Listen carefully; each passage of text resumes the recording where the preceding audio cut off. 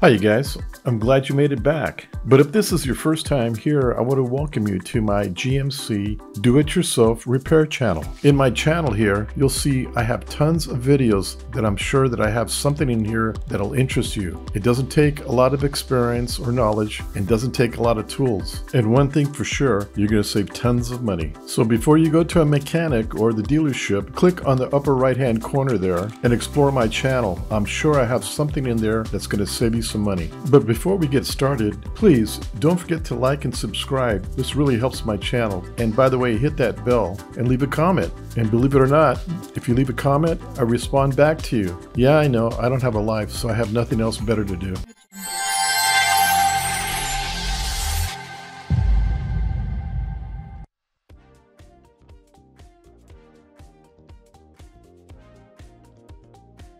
Hi you guys, welcome back. Well, today I wanted to talk to you about your power folding mirrors. There were some things that I found out about these mirrors that I wanted to share with you. But before I start, I wanted to remind you that I do have 2 other mirror repair videos that you also may want to check out after watching this video. Just go ahead and click on the upper right hand corner and it'll take you there. Anyway, as I was working on my last folding mirror repair video, I surreptitiously found a feature that was turned off.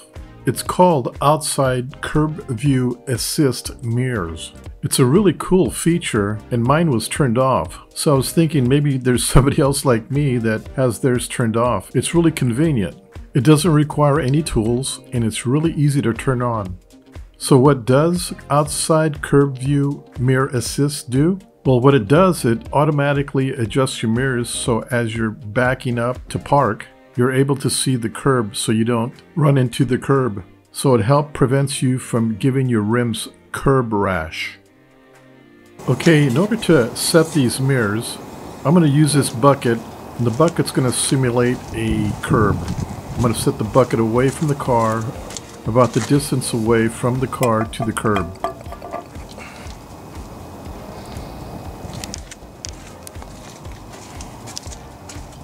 We're just simulating a curb here.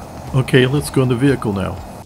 Okay, the first thing you're going to want to do is put your parking brake on. We don't want the vehicle to move as we're going through the gears.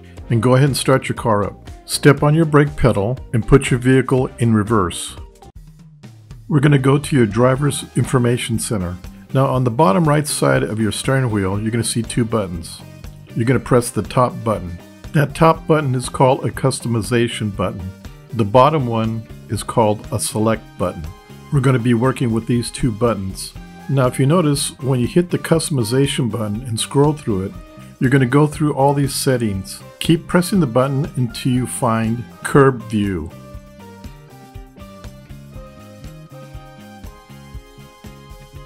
There it is. See, mine was off. Now we're going to press the lower select button, and what that's going to do is give us some choices for curb view. I'm going to set mine to passenger. You're going to have 4 choices: passenger, driver, or both, or off. Next, you're going to turn on your passenger mirror. Toggle it to the passenger side. Next, what you're going to do is you're going to adjust the passenger side mirror until you see the bucket. Remember, the bucket is where it's simulating a curb. Once you have it adjusted down like the way you like, go ahead and put it into drive or park. In about 3 seconds, the mirrors are going to move to the normal position.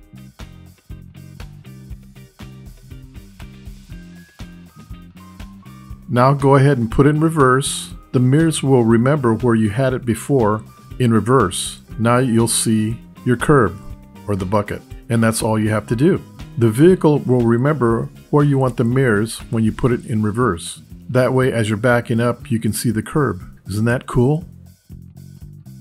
Once you're done, put it in park, turn off your vehicle, and you're good to go.